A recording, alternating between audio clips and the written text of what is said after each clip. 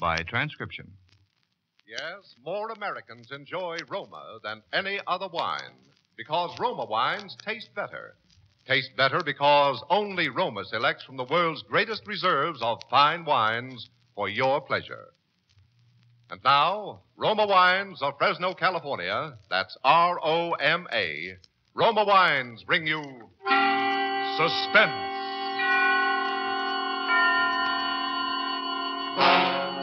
Tonight from New York, Roma Wines present Miss Eva Le Gallienne, distinguished star of the New York stage in Phobia, a suspense play produced, edited, and directed for Shanley by William Spear. Suspense, radio's outstanding theater thrills, is brought to you by Roma, R-O-M-A, Roma Wines, the greatest name in wine. There's nothing like the tantalizing aroma of juicy steak sizzling on the barbecue, or the taste of spicy cold cuts and crispy cool salad served outdoors. And to make warm weather dishes more tempting, serve tall, frosty glasses of Roma wine and soda. Yes, Roma wine and soda is ideal with summer meals, or any time friends drop in. Simply half-filled glasses with your favorite Roma California wine, robust Roma Burgundy, or fragrant Sauterne. Fill with ice and soda, garnish and sweeten to taste. Try refreshing Roma wine and soda. It's inexpensive and always better tasting with Roma, America's favorite wine. Now, Roma Wines bring you Eva Le Gallienne in a remarkable tale of Suspense.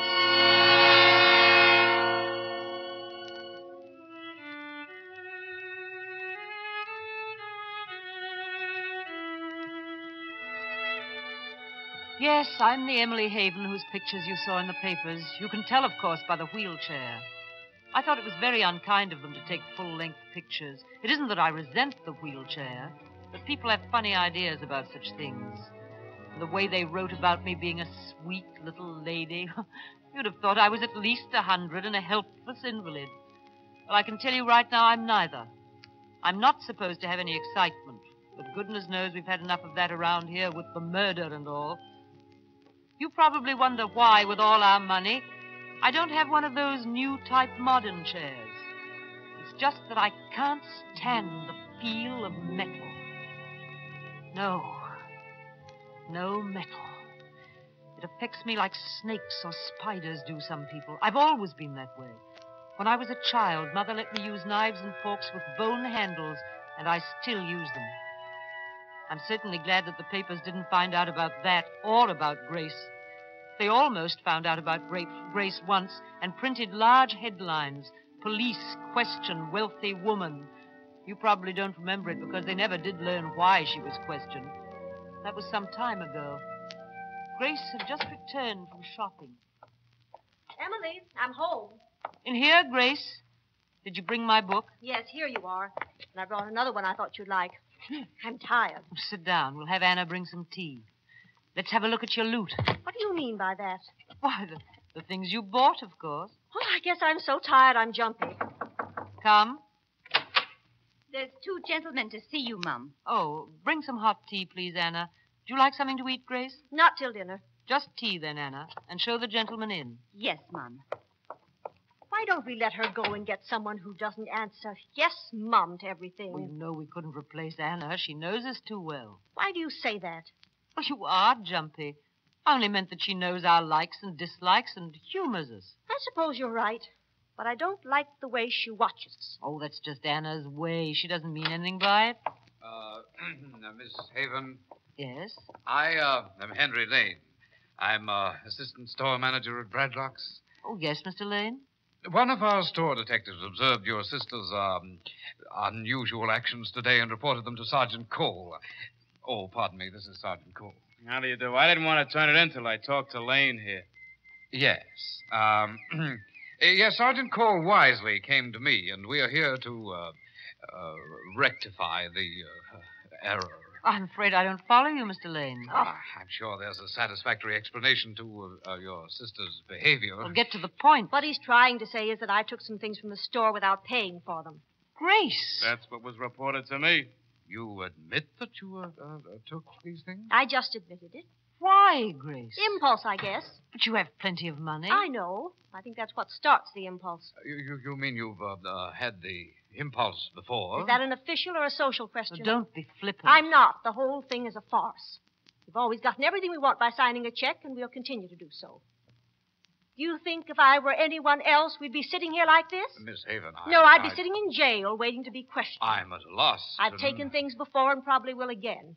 Mostly I don't even want the things. It's the thrill of taking them. You've said enough, Grace. Are you going to arrest me now, Sergeant? Arrest you? Grace, will you see if Anna's made tea and bring 2 extra cups? And a checkbook? Grace. I'm sorry. This comes as a shock to me. Beats anything I ever heard. Believe me, I regret having to trouble you like this. Oh, you've been very considerate.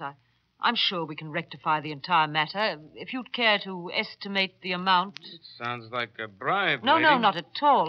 Let us say retribution. Oh, I don't know. I feel that it's only right that you should receive something for your time and regard, Sergeant. I don't know, lady.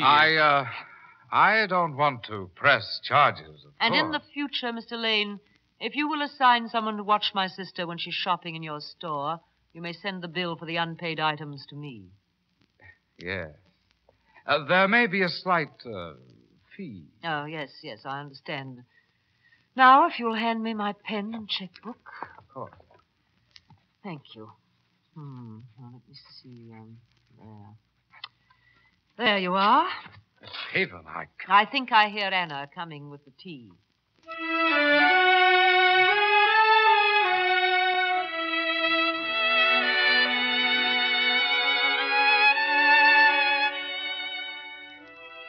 It was a dreary tea. There were little frosted cakes. Sergeant Cole dropped crumbs all over the rug. And Mr. Lane said, between noisy sips. Grace seemed to enjoy it, though. She sat and watched one and then the other. She has an unusual sense of humor. That was the way Mr. Lane started coming to our house. I don't know how it happened, but eventually we were calling him Henry. He was pleasant enough, and I think we might have been friends if he hadn't learned about me, too, entirely by accident. He'd been bringing up presents from the store, and although I suspected that he'd gotten them in the same manner that Grace did, it was a nice, thoughtful thing to do.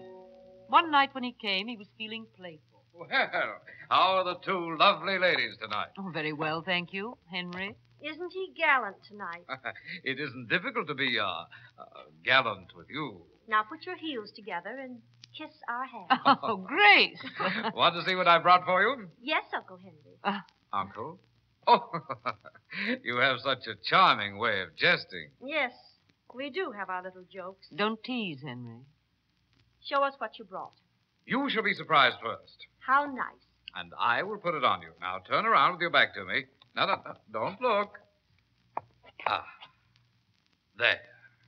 A necklace. A silver necklace. Just what I wanted. Very attractive on you, Grace. Thank you, Henry. And now for Emily. Oh, don't ask me to turn my back. No. Just hold out your hand. Close your eyes and hold out your hand. Oh, that seems so childish, Henry. Play the game. Oh, very well. Are you ready? There. Henry! No! Emily. Emily, what is the matter? It's only a silver compact. It's the metal. I can't stand the feel of metal.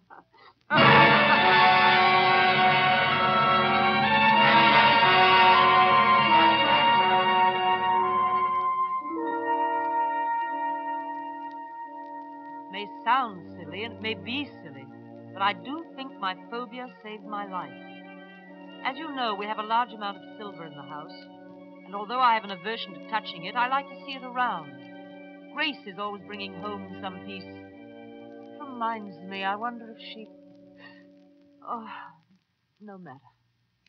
Oh, I'm awfully tired. So awfully tired. Would you excuse me a moment? I think I'll just have to lie down for a moment. Yes.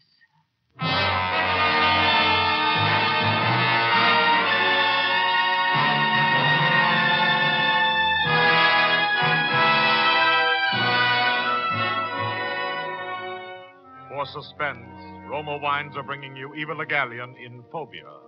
Roma Wines' presentation tonight in radio's outstanding theater of thrills, Suspense.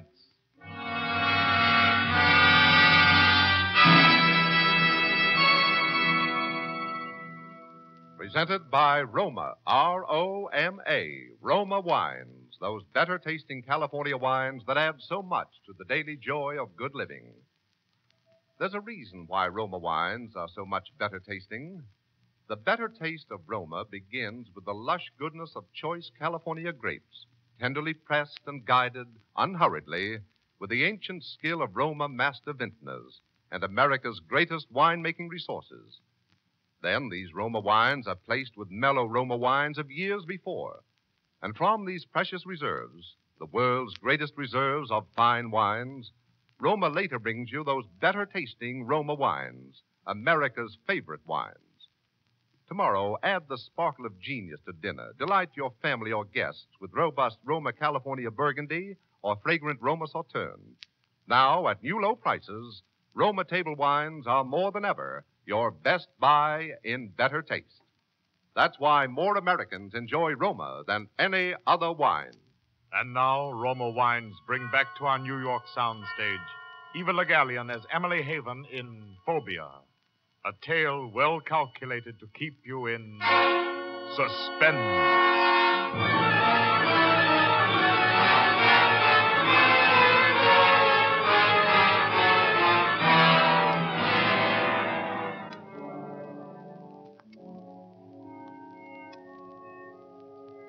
Oh, yes. Where was I? Oh, well. One night, Grace was out for the evening, and Anna had gone to bed. I was sitting here in my chair reading. Suddenly, I thought I heard someone moving in the hall. I called out, but no one answered, so I thought it was my imagination. And then I heard it again. I sat very still, listening and watching the hall door. As I watched, the knob began to turn. Someone was slowly pulling the door open. Anna! Grace! Anna, is that you? Answer me. What? Who are you? Why do you have your face covered? Keep quiet. I will not keep quiet. What do you have in that case? I said keep quiet. Silver. Oh, that's our silver. I don't want no trouble with you. You put that silver back or you'll have trouble. I'll phone the police. I'll call for help. This says you won't. Don't point that gun at me. You can't scare me with that. I haven't long to live anyway. You ain't gonna have long to live. You don't stop that yapping. Stay where you are. Do you hear me? Stay away. Now, look here, sister. I ain't kidding. Now, you look here. You ought to be ashamed, a great big man with a gun robbing a helpless lady in a wheelchair. I warned you. Besides that, you're very rude. Take your hat off in the house. Say, what is this? If you want to come into my house, you learn some manners and then knock on the door. Now, set that silver down and leave the room. Looks like I'm gonna have to tie something over your face until I can get away. Don't you touch me! Don't touch!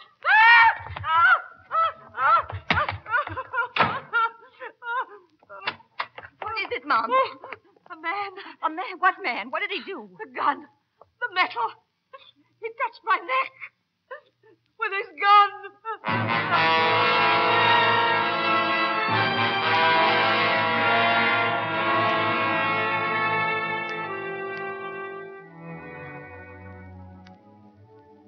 Anna became very excited and called the police. Heaven knows why. The man was gone and he had left the silver. I put her in her place by having her wash all the silverware and put it away. Sergeant Cole was furious when he came. It seems that he wanted to check for fingerprints. He was mollified, however, when he found fingerprints on the silver cabinet. I hadn't thought of that, so Anna had to wash that, too. Sergeant Cole came back to tell us that the fingerprints belonged to a man by the name of Mr. Scorchy Hood. He was wanted by the police because he had escaped from some penitentiary and was what Sergeant Cole calls a killer.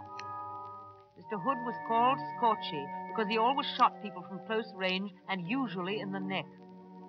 Sergeant Cole thought it was very amusing when I said if he was going to kill me, he would have to stand back. I wouldn't have him touch me with that gun. Did you read those uncouth headlines in the papers? Wealthy woman, match for murderer, Haven defeats Hood. They made me sound like a pugilist. The papers are so unkind to people with money. One morning, Anna came into the room without knocking, so I said, Anna, I didn't ring. I've got to talk to you, Mum. Very well, Anna, what is it? It's about my brooch, the one my mother gave me. Well, what about your brooch? It's gone, Mum. You mean you lost it? No, I didn't lose it. It was in my room, and now it's gone. Well, you probably mislaid it. No, I didn't, Mum. I always keep it pinned to my Sunday dress, and it's not there. I don't see how I can help you. I thought maybe you'd like to replace it. Oh? What kind of pin was it? It was a cameo. But this time I thought I'd like to have one with some diamonds and little pearls. I don't understand. I've been cleaning Miss Grace's room, and she's got a lot of strange stuff there that nobody knows how she come by. Huh. She's even got a gun. You've been snooping, Anna? Just cleaning, Mom. I did kind of look for my brooch. I see. Do you want your pen, Miss Emily? Oh, yes, Anna. Hand me my pen. Thank you. Now, let's see. There you are. You think that will replace the brooch? Oh, yes, Mom. Thank you, Mom. Well, payday in the middle of the month? Yes. I mean, no, just a little... Token, Miss Grace. Token of what? Let's call it pin money. That will be all, Anna. Thank you, Mom. Now, Mum, you tell me what this is all about. It's nothing, Grace, really. When you sign a check, it can't be classified as nothing. It was a pin for Anna. That isn't very funny, Emily. Pin money for a pin? What about a pin? She, lost it. Lost it? Oh, I see. Now, let's not talk about it anymore, Grace. But I want to talk about it. Poor dear, anyone can get money from you, can't they? Grace, please. I may have my impulses, but I've never taken anything from the servants yet. Grace, where are you going? What are you going to do? To collect and deliver. You just purchased a pin, and I'm going to find it and wear it.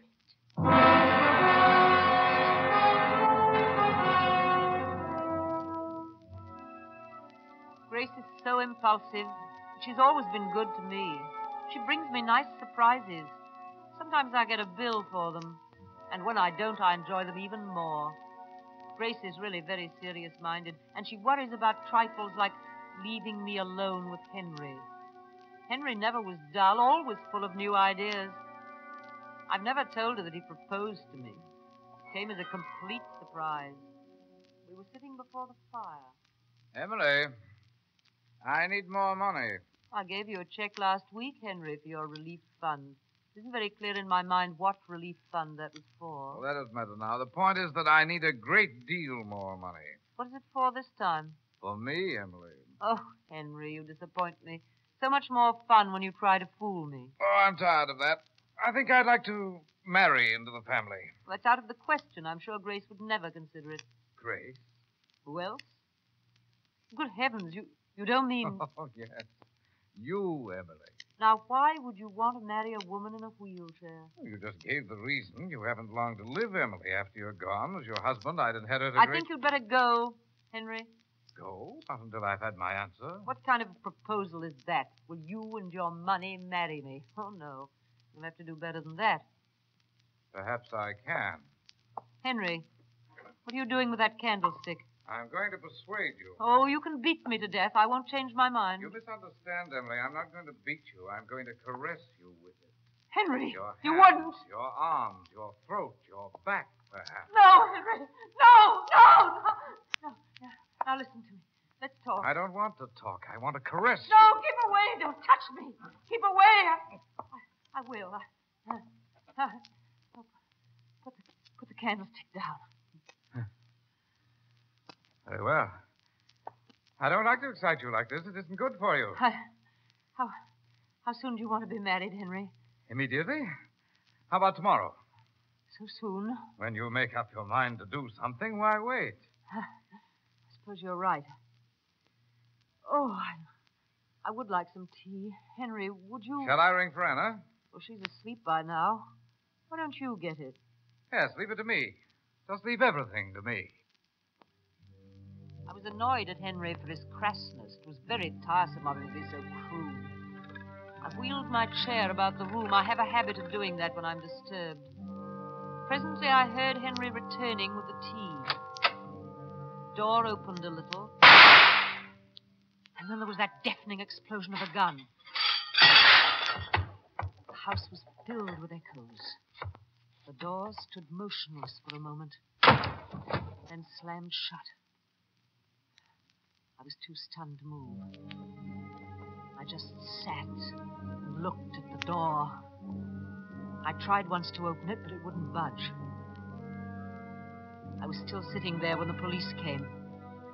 It wasn't Sergeant Cole. It was a new man called Inspector Wells. I think there was a man with him, but I'm a little confused about that night.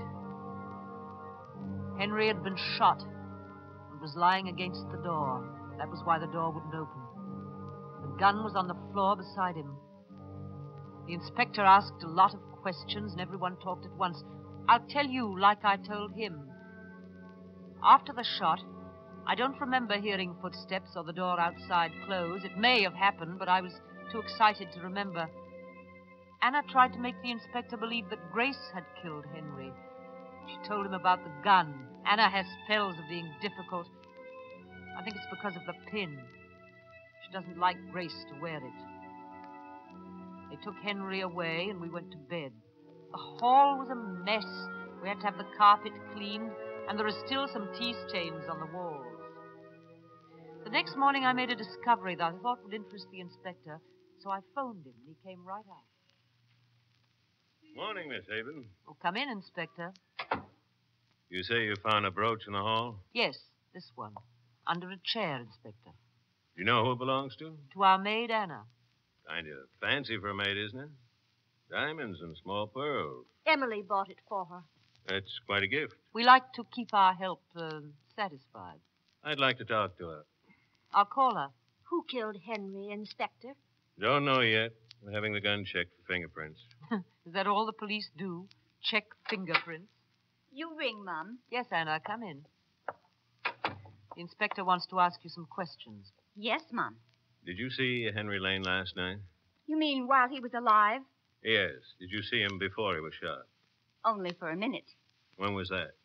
I heard a noise in the kitchen, and I looked in to see who it was. That was when he went for the tea. Trust Anna to look in. Did you speak to him? Maybe a few words. Did you like Mr. Lane? Like him? I did not. He was no gentleman. Why do you say that, Anna? He used to say unkind things to me. Is this your pin? Why, yes. Where'd you get it? It was found under a chair in the hall. It couldn't have been. I didn't have it on last night. You mean you weren't wearing it when you shot him? Shot him? Oh, my goodness, you don't think I shot him? Right now, we suspect everyone. I didn't kill him. Honest, I didn't. Oh, please, tell him I didn't, Mom. You tell him. Oh, Inspector, it's just occurred to me. I've made a horrible mistake. I remember now that I saw Anna wearing that pin when she served breakfast this morning. So? She couldn't have dropped it last night. Oh, thank you, Mom. Thank you.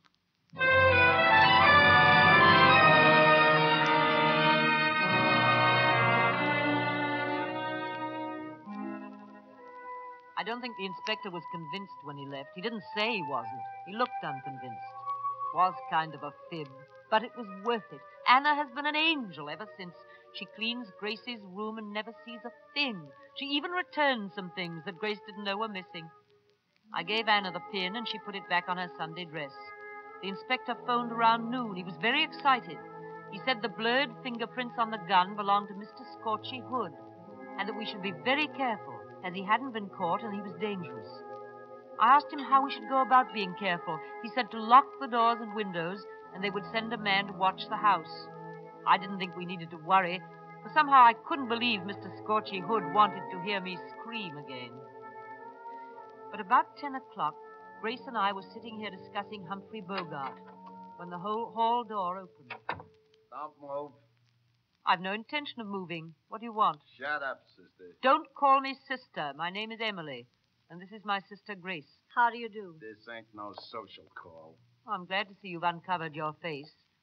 I don't know why you should cover it. It really isn't an unpleasant face at all. Don't start. I won't do you no good. Did you come to kill us? You guessed it, sister. Grace. Grace. Hey, what are you doing to me? Trying to confuse me? Why should you want to kill us, Mr. Hood? Because you made people laugh at me. The papers made fun of me. I can't stand that. Well, it seems to me you brought it on yourself. You came uninvited in the first place. What kind of talk is that? Sure I did, and I come the same way this time. If you're going to kill me, you'll have to stand away from me. You see, I have a phobia. A what? A phobia. It's something I can't help. Oh. Why don't you stand over there? Why? On account of my phobia. It'd be better if you stood there. Here? No, a little farther. Now? Yes, I think that's better. Oh, Grace, will you straighten the rug? Never mind. It worked. I guess he's unconscious. I'll call the man across the street. Oh, Grace, look what you've done. When he hit his head on the table, he spilled the flowers. Now that water will make white spots on the varnish.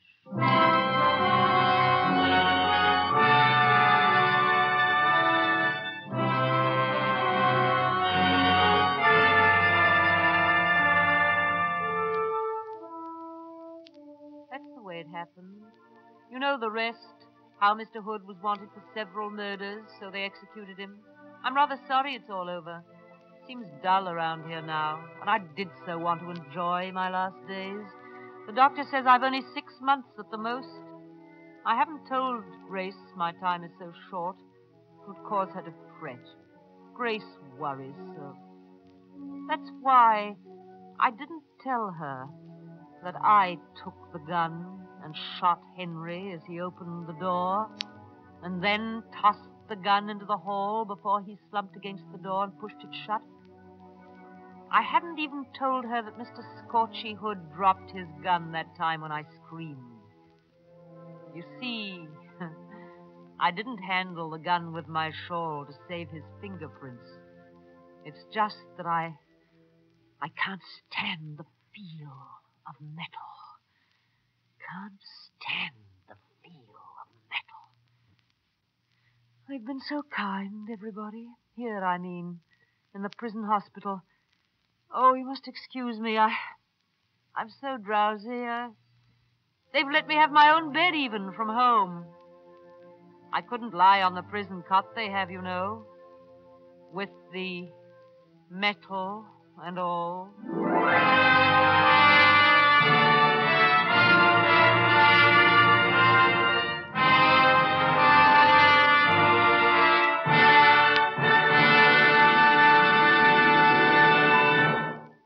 Suspense. Tonight, Roma Wines have brought you Miss Eva Le Gallienne in Phobia, a suspense play written by Joel Hunt. Next Thursday, same time, you will hear Mr. Alan Baxter as star of Suspense. Produced for Shanley by William Spear.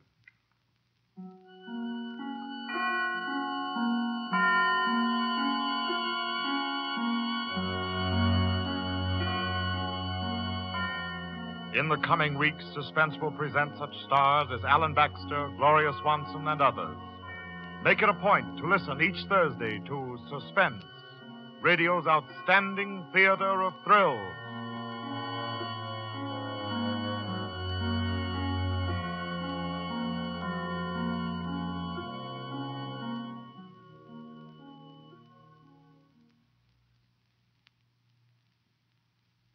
Wherever discriminating people dine, you'll find Cresta, Blanca, Cresta, Blanca, Cresta Blanca. Yes, famous Cresta Blanca wines are served on America's finest ships, trains, and planes, in its most distinguished hotels, restaurants, and homes. Make your dining and entertaining outstanding with the famous Cresta Blanca California sherry or port, now most attractively priced. The preceding program was transcribed. This is CBS, the Columbia Broadcasting System.